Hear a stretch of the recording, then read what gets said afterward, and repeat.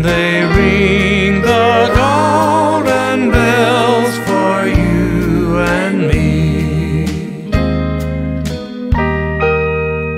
We shall know no sin nor sorrow in that haven of tomorrow, when our bark shall sail beyond the silver sea.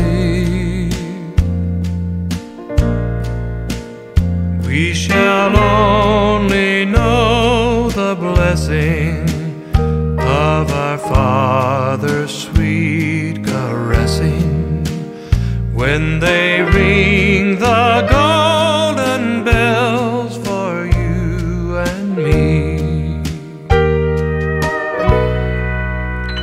When our days shall know their number, when in death we sweetly slumber, when the King commands the spirit to be free,